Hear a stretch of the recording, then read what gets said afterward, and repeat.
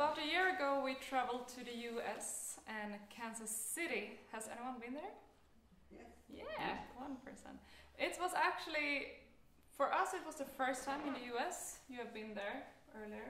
Yeah. But it was really nice, and we went there to play at something called Folk Alliance, which is like a conference and an opportunity for musicians to showcase their music for booking agents, organizers, labels, and things like that. And also a great chance to just learn, like get to meet other musicians. And this whole thing takes place in a hotel.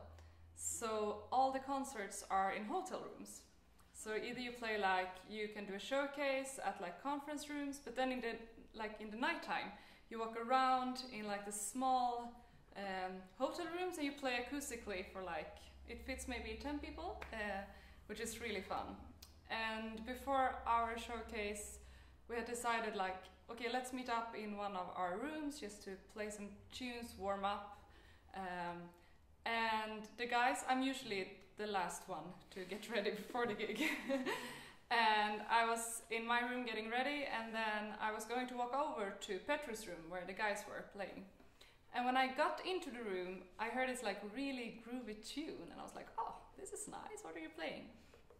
And they were just like playing around on a melody that Petrus had just came up with. So when we got back to Sweden, Petrus finished the tune, and we decided to arrange it and dedicate it to this place. So here's Kansas City.